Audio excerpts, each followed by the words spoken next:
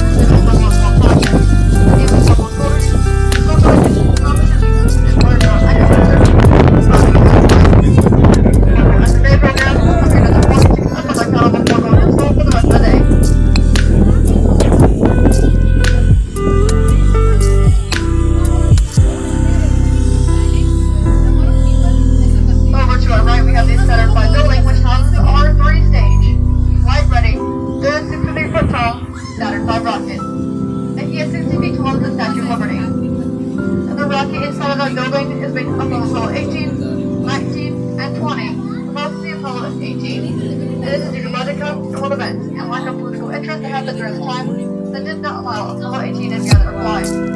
Apollo 17 became the final mission of the Apollo program, but was also the most successful in terms of lunar research, lunar samples, and delivering the first scientist on the moon.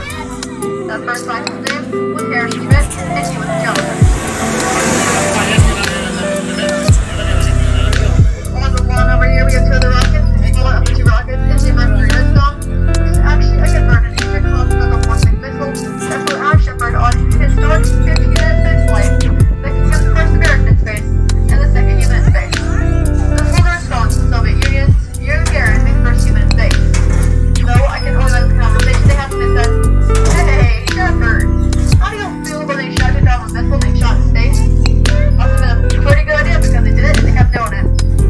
The second of these two rockets is the Lunar 2, which will do 5 unmanned missions, used to test the LES and the capsule parachutes. The LES is the launch escape system, which is those tiny rockets on top of the bigger rockets. They activate the first one of flight if anything is to go wrong, but luckily NASA's never had to use them before.